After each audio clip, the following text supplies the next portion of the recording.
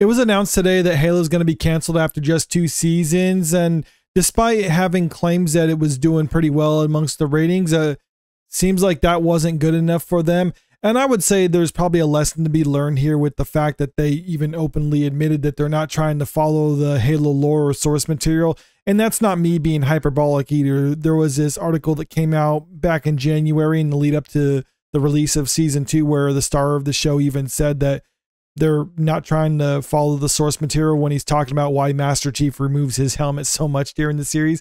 Specifically, this is what he said.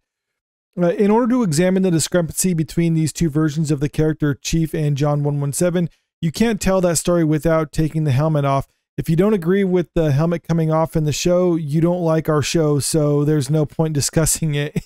So, not even trying to make the argument. And really, this comes down to actors like having their face on camera. So it's really hard to get an actor to be underneath a helmet the whole time. That's why you see it in a lot of the Marvel movies and stuff like that, where the characters will take off their helmets and masks all the time because, you know, they want to have their face on camera, and the producers are paying them big money to have their face on camera, so they don't want to cover it up. But I'm thinking this is probably more of the why people didn't seem to gravitate towards their show, even though the ratings for it weren't terrible, as in, like, I've seen stuff much worse than that, but 61% for audience score is kind of middle of the road. One thing I did find interesting about these ratings, though, is if you look at season 1, it's significantly worse at 52, but notice it has 2,500 plus ratings for audiences. Then if go back and then go to season 2, come on, all right, it's a higher rating, but it's only 1,000, which means just not as many people are even bothering to watch it, because people tuned in for season 1 and then they seem to check out and didn't come back for season 2. Even if it was arguably better, it still wasn't enough to, or at least justify renewing it for a third season. But let's look at this article from Variety that's going into the details about it. The live action Halo series has been canceled at Paramount Plus. Variety has learned the big budget series based on the popular Xbox video game franchise aired 2 seasons at the streaming service. The show originally debuted in 2022, while the second season aired between February and March 2024.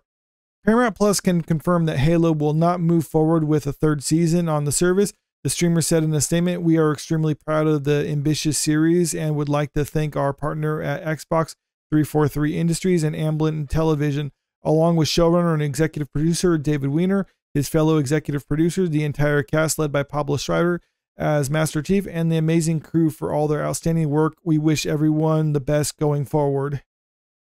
I can't say I'm surprised by this news, but it is a little bit disappointing. And what I mean by that is, this is something that I was wanting to see for quite a long time, having an actual Halo show or a Halo movie. I remember when Halo 2 came out, there was talk about having a movie based off of Halo, and that was something I was excited about back in the early 2000s. And then when I heard they were making a show of it and then saw what they were doing with it, it was just kind of like, okay, I guess we're never going to get the real thing. And I'm not saying they necessarily have to follow the source material 100%, because clearly they're trying to tell their own story, and I'm okay with that.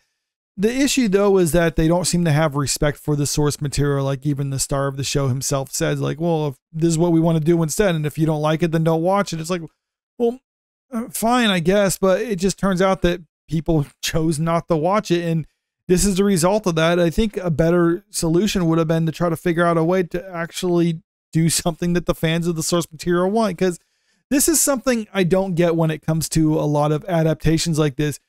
You get the rights to something like Halo. It's a popular franchise with a huge fan base to it. Yet the people who get it and get the rights to make something of that, they're like, we're going to try to go against that and do something that we know will upset the fan base, or know it'll be something that the fans of this doesn't want. And my thought process is, well, then what's the point of adapting something if you're not even going to try to please the people that it's supposed to be targeted towards? Because you would think those are the people you would try to satisfy the most, because you have a huge built-in audience for that. But, you know, these studios are like, they're greedy. They want more than that. Or maybe they even need more than that because they're trying to spend too much on that.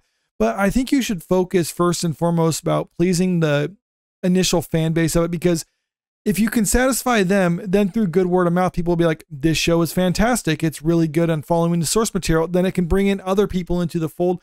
And then you can actually grow your audience that way. But instead, they just try to almost put the cart before the horse by trying to just please those people and just at best, just kind of ignoring the initial audience for them. And at worst, just being openly hostile towards them. Yes, this got a couple seasons. And by all accounts, the show was just pretty much mid amongst people who did see it. Even though the viewership was pretty good for a Paramount Plus show, that's not good enough to justify a show of a budget like this. And that's ultimately why it failed. But there should be a lesson to be learned in that. It's something I've harped on over and over again on this channel for people who are familiar with my channel, that you need to focus on your target audience first and do something that they want. And I just don't understand why a lot of them don't just listen to what people are saying online, because you have all this marketing data online. People are basically telling you, this is what we want you to do with your show or do with your movie. And if you do this, we will give you our money.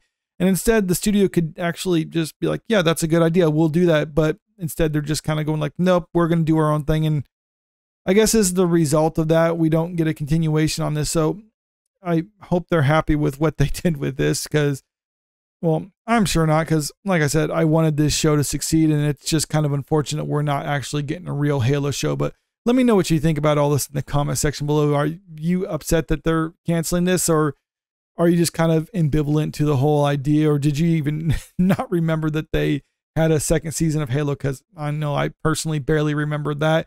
And if you haven't already, make sure you click that subscribe button if you want to stay up to date with the latest in entertainment news. And don't forget to click that like button and share the video out there, because it helps out with the channel.